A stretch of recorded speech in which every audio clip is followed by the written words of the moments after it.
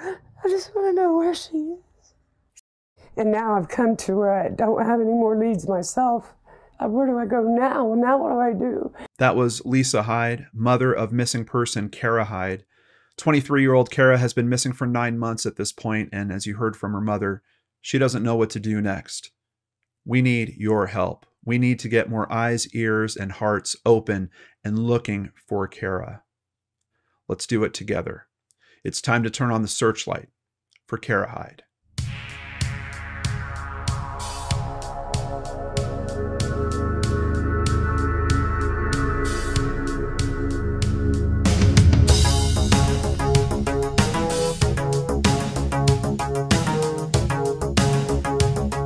Welcome back to Brainscratch Searchlight. I'm John Lorden. Thank you so much for caring about these cases like I do. And this is one that is getting some decent local coverage, but outside of that, it's just not getting that next level of exposure. Nothing really in terms of YouTube coverage that I can find. There was one podcast that kind of got in there with some early coverage. Thankfully they did, because there was a couple of questions I had we're going to be able to answer thanks to their information. But just not a whole lot looking in this direction. And why? It's another one of these situations where we have a young person that might be struggling with addiction issues. And for some reason, it seems like people just don't want to open themselves to this case. But I know better than that with this audience. Let's go ahead and start learning about this, starting with where it takes place. That is Hamilton, Ohio. Hamilton is a city in and the county seat of Butler County, Ohio. It's located 20 miles north of Cincinnati. It's the second largest city in the greater Cincinnati area and the 10th largest city in Ohio. Population is just over 63,000 as of the 2020 census. And here are some photos from Kara's Instagram. And these seem to be a little bit older. These might be maybe some brighter days. Her mother has explained to the podcast that we're going to be leaning on for information that Kara really through her teen years seemed to be doing pretty well, seemed to be proud of the fact that she hadn't fallen into some of the other things that her peers had. She really apparently wasn't a big fan of people that were using drugs.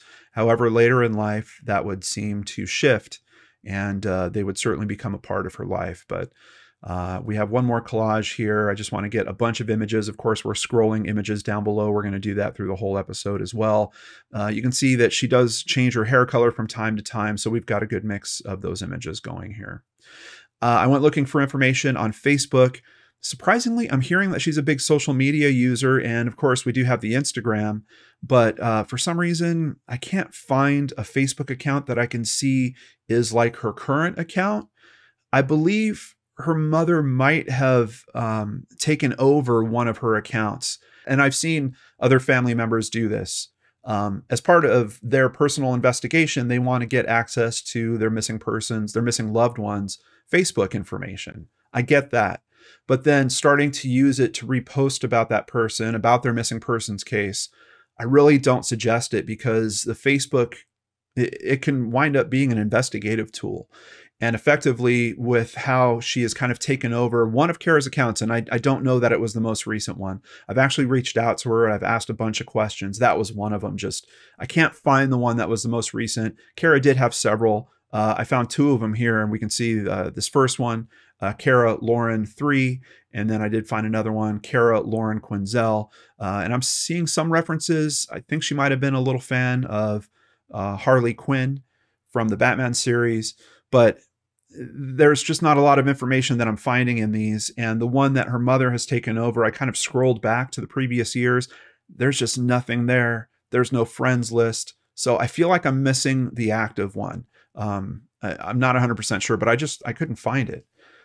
Basically, the one warning or kind of lesson I would put out there is just that could possibly be an investigative tool. Might not be good to actually use that one. It's really easy to just go ahead and create your own Facebook account and not have to do that, and potentially, I'm not saying it's harmed the investigation or anything like that. Hopefully law enforcement saw everything that they needed from there. They've already got it cataloged, and then her mother went ahead and started using it after that. But and like I said, I do see this happen.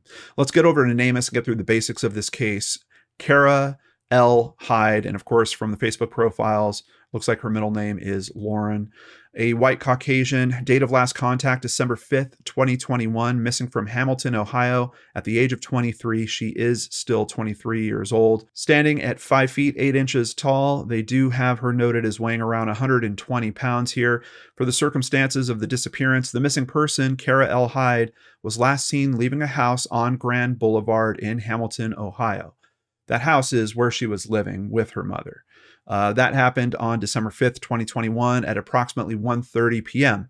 She's leaving in the middle of the day. Lots of opportunity to be spotted there. She's walking by cameras, probably a good chance that those are going to pick her up. Kara has not been seen or heard from since this time. It is noting some additional details, but I'm going to save those for the article once we get there. But they've found no signs of her other than an item that is found in some woods nearby. We'll get to that. For hair color, they're saying strawberry blonde, eye color brown. Really no other description here. No description of clothing, which is kind of strange because it seems like she was speaking to her mother when she left. I don't know how we don't have a clothing description. No other distinctive physical features. There actually are other physical features. She has tattoos. We're going to jump ahead to Cincinnati.com.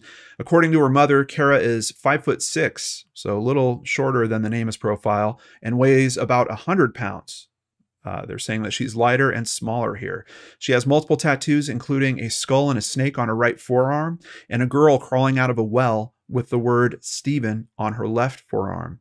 On her left thigh, she also has tattoos of a garter belt and the word loser with the S crossed out and replaced with a letter V.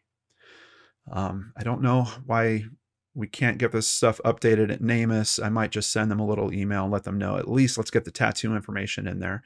And I should, if I get contact going with their mother, I'll certainly ask about the clothing description and see if we can get that added there as well. So it was her mother's home that she went missing from, here at the kind of the corner of Grand Boulevard and Parkamo. And we see around here, there is a convenience store in this area. There is an auto wash. There's another business over here.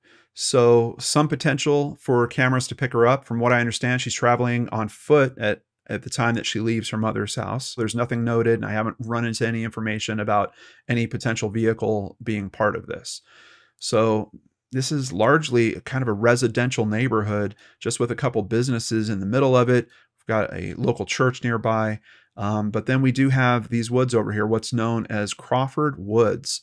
And it's not kind of the wooded area. You know, when you look at this without the satellite view on, you're like, oh, it's a big chunk of wilderness there. Not exactly. We can see there's a lot of it's open and there's several baseball diamonds. There is some kind of thick wooded areas on the perimeter of all that. But I'm just going to tell you guys, this area has been searched and they haven't found her yet. So I'm not sure of this as, other than maybe it was a location that she was known to frequent. Maybe it was some place she would go to and meet up with people. That's certainly a possibility. But I'm not sure what information is really causing that to be such a strong draw in this investigation. Maybe we'll find it as we go forward. Continuing at Fox19.com with some more comments from her mother. Quote, "I don't know what to do. I need help. I need my baby. Really, anything could have happened to her, and anybody could have done it, and we may never find out," Lisa said. "Right now, I don't care. I just want to know where she is." Lisa describes Kara as a drop-dead gorgeous, smart, artistic, creative, and funny person. But her many talents, Lisa says, has been overshadowed by intermittent substance abuse. "I've been trying to help her. I've had her in rehab 3 times, Lisa said. I want to give a quick shout out to this podcast and thank them for putting together a great episode on this. I wasn't familiar with them before this. Status pending. They did a case overview on Kara's case. And thankfully, they spoke to her mother directly and got some information kind of about the family makeup and things like that. Kara is actually the youngest of 6, it looks like. She's got 3 half-brothers, 2 additional half-sisters. Her mother describes her as the queen of the family. Her mother says that she was kind of spoiled growing up.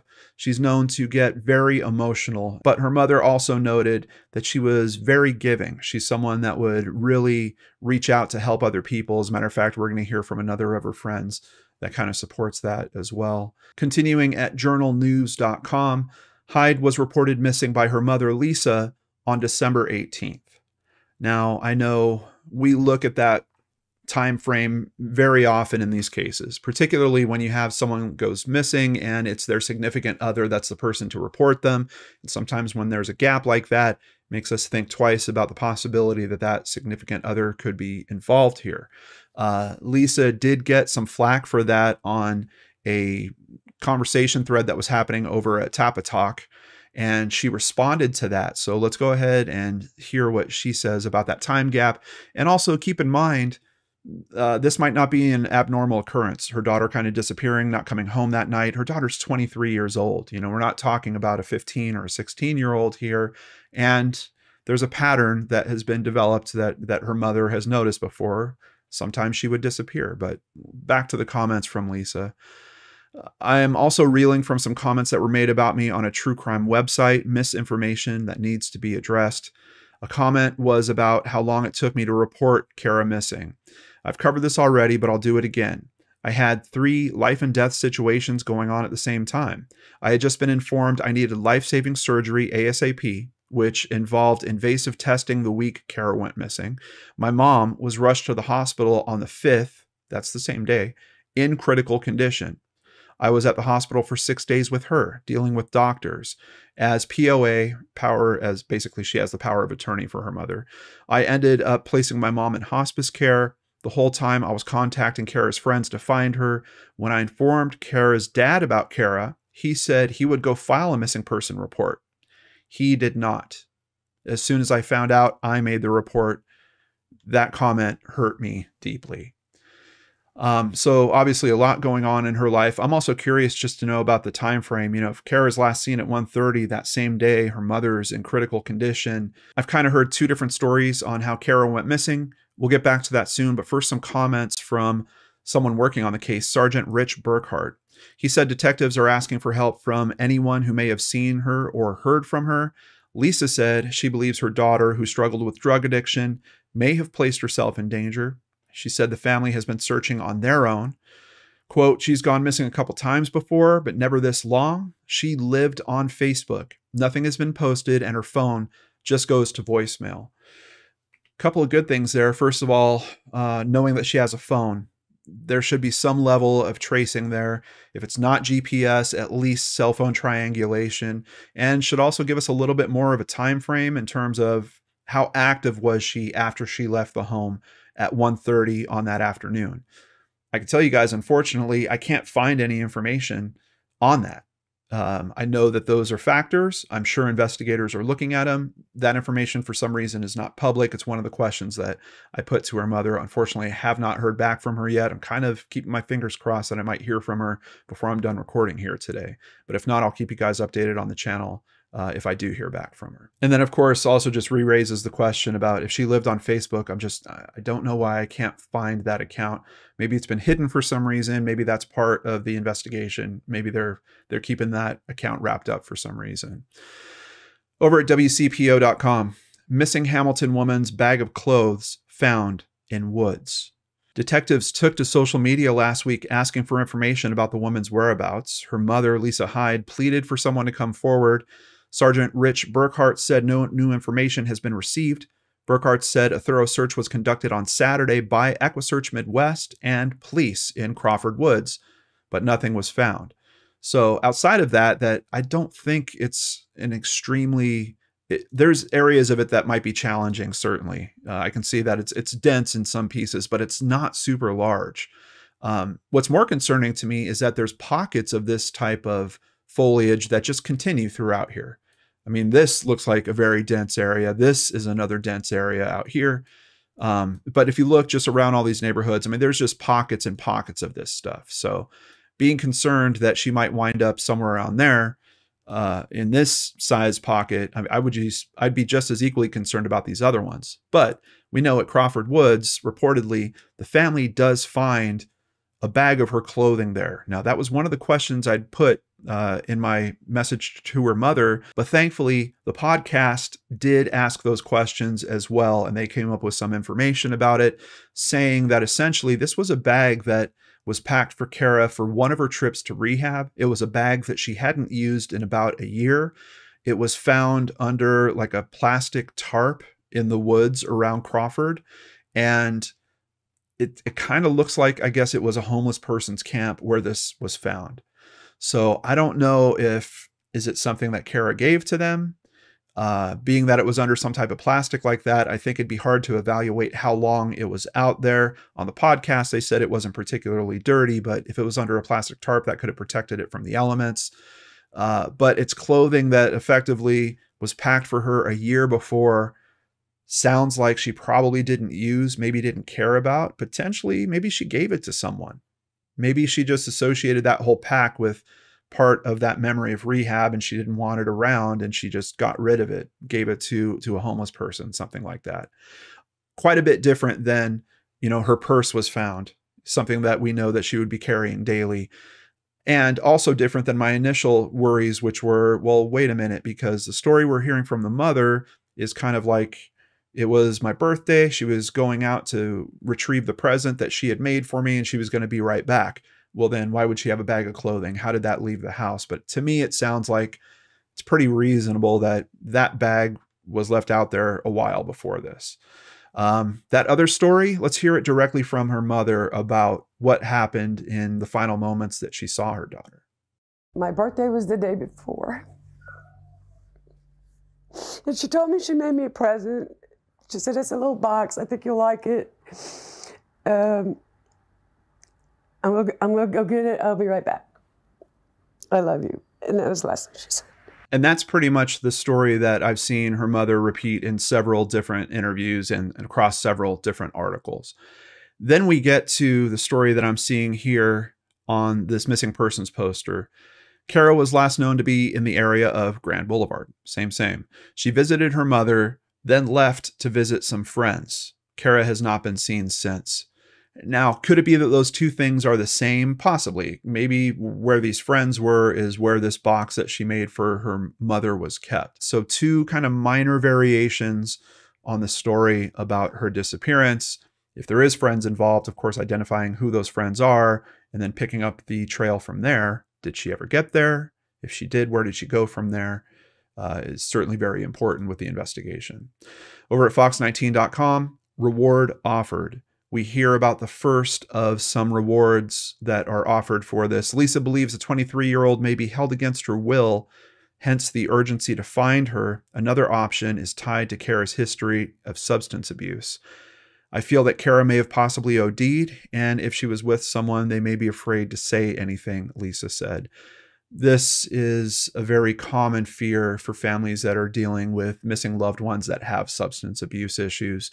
And I don't know how you shake that. Of course, it's something you're going to be afraid of.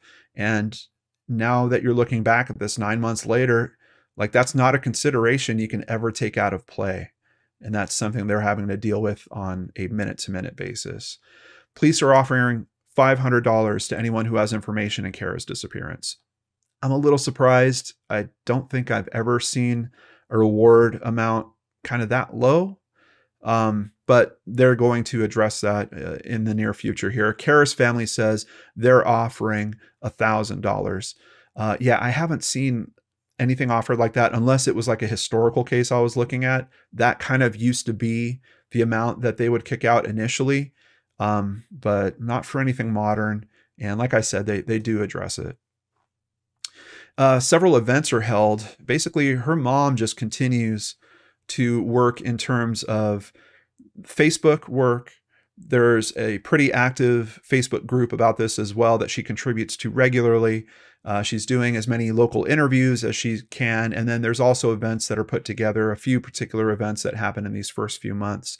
Events to raise awareness of Hamilton woman missing for 2 months. Lisa Hyde said there are plenty of rumors about what happened to her daughter, who struggled with drug addiction, but no sightings, and her social media has gone silent. A Honk for Kara event is planned outside Butler County Historic Courthouse on High Street. I want to make sure people see Kara's face, she said. We're having it downtown to make HPD and everyone else know she is still out there. Lisa Hyde said she's been frustrated with the Hamilton police investigation.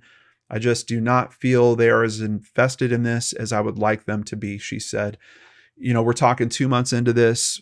We see this pattern almost 100% of the time in these missing persons cases. Families will get frustrated somewhere between 1 and 2 months into it because the efforts kind of slow down and they're just left with all these questions. And sometimes it's hard to even get phone calls back from the investigators working it. In this particular case, the investigator that's currently assigned to it, I feel like we're in good hands. We're going to get into that in a moment here. When police were asked about specifics in the search and if the reward resulted in any leads, the response was, the investigation is continuing. Now, why do I think Kara's case in particular is in good hands? Because of the detective that I'm seeing that's currently assigned to it. His name is Brian Wynn. He was promoted to detective, I believe, around 2019, but he got some accolades for something kind of important. This article is actually talking about it. June 1st, 2018, when Hamilton police officer Brian Wynn first started accompanying Jennifer Mason of Fort Hamilton Hospital to meet with drug addicts, trying to connect them with rehabilitation, the pair often heard deadlocks clack shut. Sometimes people ran out their back doors, fearing arrest. These days, Wynn is just as likely to receive a hug from those he visits. So this is a guy that effectively became part of a program to do outreach to addicts and to try to offer them services. And I mean, I'm sure most of us can imagine, yeah, you're going to an addict's house, knocking on their front door, you're going to hear the deadbolt go, you're going to see some of them fly out the back door, but then there's the ones that you connect with and actually make a change in, and it seems like that happened here. Wynn recently won a pair of awards for his work helping drug addicts to get them help disconnecting from heroin and other opioids. The Ohio, Kentucky, Indiana Regional Council of Governments presented him with its award for outstanding public service, and the city of Hamilton commended him for his innovation with the program. I think if we are talking about her being a drug user and that circle being a part of her going missing in some way, if she did go to a friend's house, if there was some type of use that happened there, if it is that big fear that her mother has about the possibility that she OD'd, if there's something else, she went to meet up with a dealer she wasn't familiar with, things went sideways. It seems to me that someone that has done this particular type of work, and I can't remember a case where I've seen something like this before. I think Detective Brian Wynn would have some good inroads with that community because of his work with them over previous years, and maybe might be able to get some inside line on some of those angles and what's going on with that. Back to the article. In the past 7 months, he's contacted about 200 people, no small feat considering that many don't have permanent addresses or phones. Hamilton people can reach him, and then they give out his phone number. I believe, yeah, it's actually the same phone number we have on the screen right now. He follows up on overdose reports just as a detective would, and then he visits the addicts. Quote, it may be the next week, it may be just the day after, and we provide them with the resources they can make contact with if they're willing to get treatment. Sometimes people are willing, sometimes they aren't. It depends on where they're at in their life, he said. The article goes on to talk about that, he might reach out to 10 people. If he gets one of those people interested in the services, it's certainly worth it. And I'm sure that it might even be steeper than that. You might reach out to a lot more people, but just saving one life certainly sounds worth it to me. I really love this program. I hope that we see more of this in different areas. I think it's a really great idea. I like that they were cooperating. They were kind of working with the hospital, getting their services out there, and just reaching directly out to people, kind of using the records that they had. Oh, we've got an overdose report. Let's go do a door knock here. Let's let them know about the services that are available to them to help them. Sounds like a really cool thing.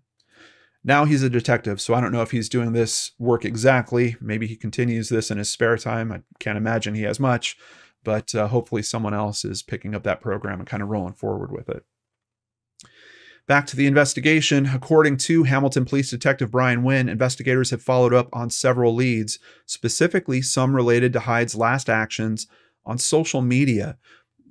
Just to be perfectly honest with you guys, that comment in particular is why I wanted to find this account.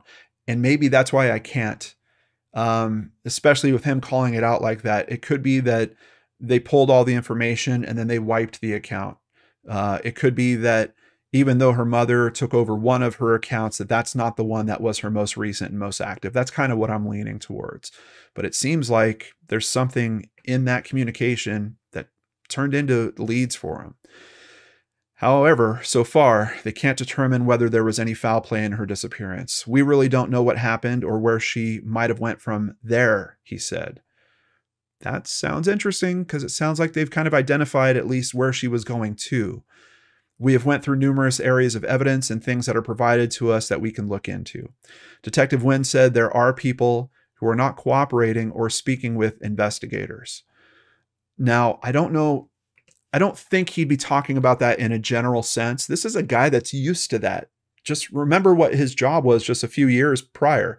This guy is doing door knocks. And I don't think that was the scope of all his work. It's one of the things that he did. But he was doing door knocks and people were closing up their doors and running out the back. He's probably used to that response in general. For this to come out in this article, I think he's talking about very specific people, that he's got particular reasons to talk to particular people and they are not cooperating with the investigation, which does throw this into a whole different category. And unfortunately, it kind of makes those fears that her mother has even worse, that there's some type of, possibly a drug connection here, possibly an overdose situation, something like that. They're reluctant to want to be a snitch or anything like that. We're hoping people will come forward that may have known Kara that are reluctant to talk to us, he said. That has prompted Hamilton police to raise their reward for information in Hyde's case to $2,500. So significant reward increase. That's on top of the $1,000 that the family's still offering. So there is a combined reward available at this time, from what I can see, of $3,500 for information that leads to where Kara is. Now, along with the police investigation, the family's efforts are still going. There's searches that are going on. There's other events. Here we are learning about an event at a bar to support efforts to find missing Hamilton woman Kara Hyde. Gemini's Bar on Harmon Road in Hamilton has partnered with Ohio Valley Missing Persons Organization with assistance in advertisements created with the help of Fully Loaded Dance Studio to spread awareness about Hyde's disappearance. The benefit included a raffle, a bake sale, a silent auction, barbecue, shakes, and basically it was provided by a restaurant called Smoke and Dews, and a percentage of the proceeds went back to help the search efforts. According to Andalyn Beddington, marketing and promotions director for the bar, donations will go towards resources to help the search. Quote, "I thought it would be a really great opportunity to see the community come together, and it really has. People from all over came forward to help. It's been amazing, honestly, to see how much the community cares."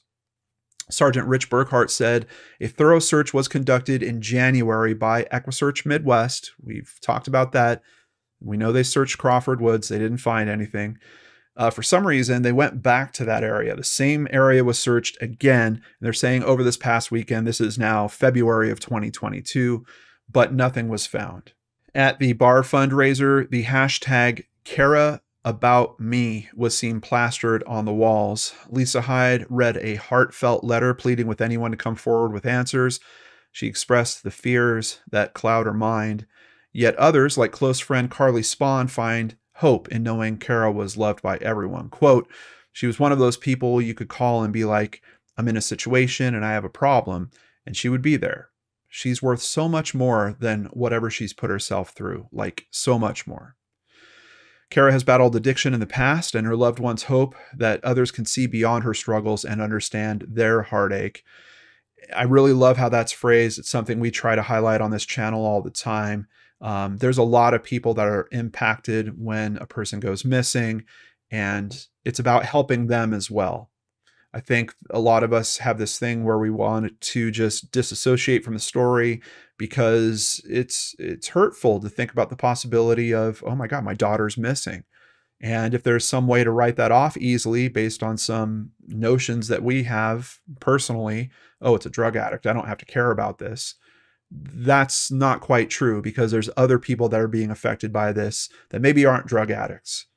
Quite honestly, I think we still need to care about the drug addict as well. But I'm just saying that kind of simple belief system of just don't care doesn't make a lot of sense when you understand the scope and how deeply into the community these disappearances can reach.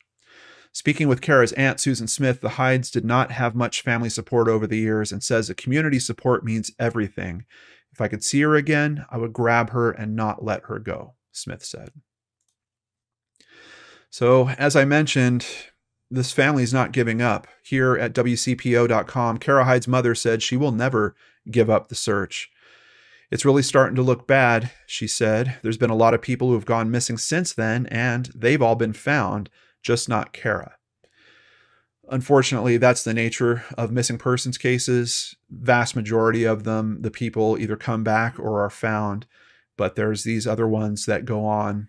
They get outside that first few weeks, and unfortunately, we look at different types of situations, and obviously, Kara's case is one of those. Lisa is keeping her daughter's name out there by hosting events, vigils, passing out flyers, and constantly posting on Facebook. I can tell you she's going through all the same stuff we've heard in other cases that is still mind-boggling, terrible to these families. I don't understand how they happen. We've got scams. We've got people reaching out. I know where she is. Give me money. I'll tell you where she went. They put up flyers, go back the next day. The flyers have been removed. All these things that we hear time and time again in these cases. Quote, I don't understand why anyone would want to hurt her, but it's kind of looking like that might be the case, said her mother. And the efforts continue. We know that they did the bar fundraiser in February.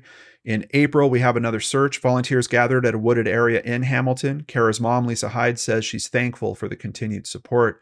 She got the most recent search location from a tip. Quote, the tip came in, which led us to a location to search today. She said, we're going to try to find my baby. She says that she's leaning on tips and information from friends who are close to Kara, holding on to the hope that they'll find her. The alternative, Lisa says, is something that she isn't willing to accept. I can't stand the thought that I might not see her again, says Lisa. On top of that, in May, we have another search effort. This talks about the fact that the family found a bag of her clothes in Crawford Woods. Now, new tips are leading the family to about a mile away from that area. One of the tips involved actually seeing her at this site on or about the night that she went missing, says Lisa. That's got me hopeful that, we might be going in the right direction in this search.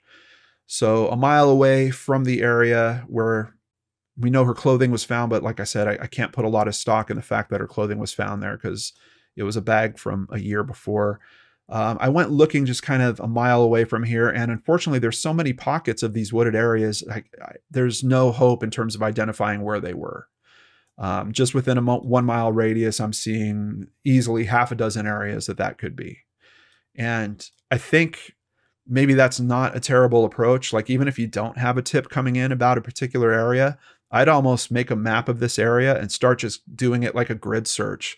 Like, one of these areas every weekend, just go out and kind of do my own search.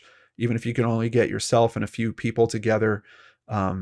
I think that's the best way to go about this. I mean, we don't have any information to really suggest that she was taken away from this area. We do also have a river that's running through this area, the Great Miami River. That might be another area where I would try to get some searches going. We get to June 2022, same thing. A group of searchers met outside Jay's Furniture Sunday morning and then drove to the search location. Gets harder every day, her mother said. Every day she's gone, I miss her more, and I need to find her. There's urgency that I have to find her. She was a force. She was very animated, very outgoing, enthusiastic, sweet, artistic, creative, kind. She had a heart of gold, Lisa said. And of course, you're noticing she is talking about her in the past tense. I think that Lisa's hope kind of broke pretty early on in this case, and I think she is fearing the worst. She added, to keep the search parties going, she needs more volunteers.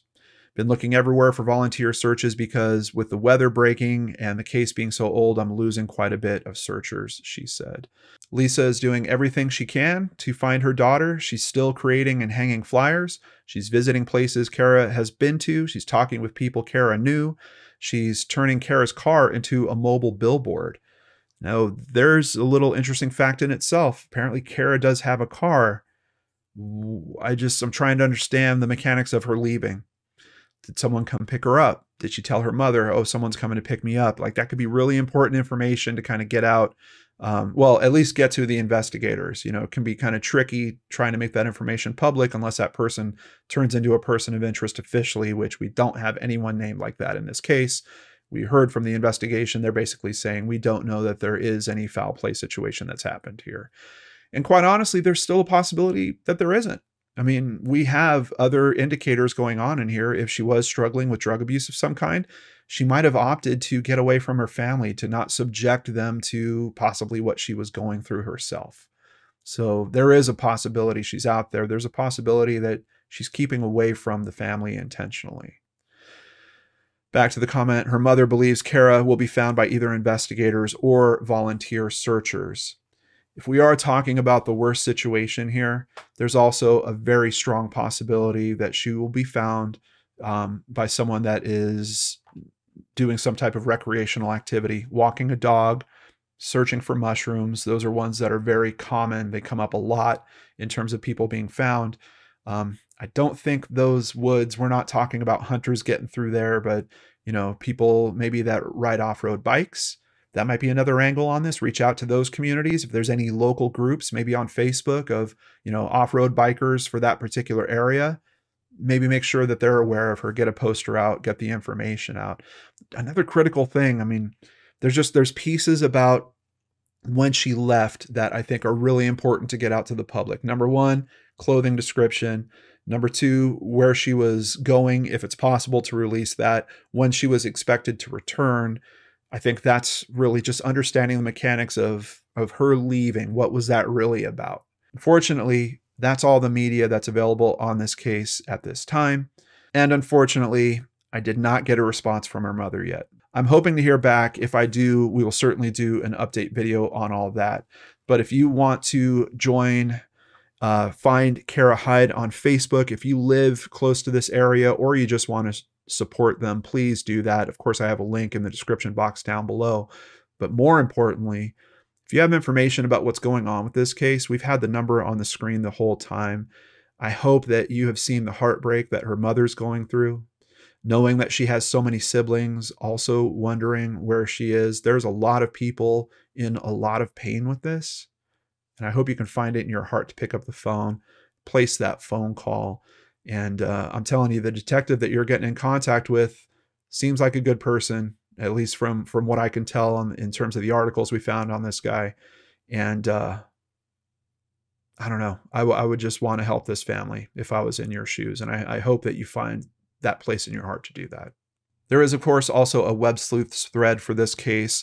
I'll have a link to that down below as well. I looked at the Tap a Talk link. I wasn't super put off by the way that they were talking there, but Web Sleuths is heavily moderated in what I consider a positive manner, so that you're really focused on the conversation about what's going on with the case, raising the questions that are important about the case, but also, you know, they're pretty good about not slighting people.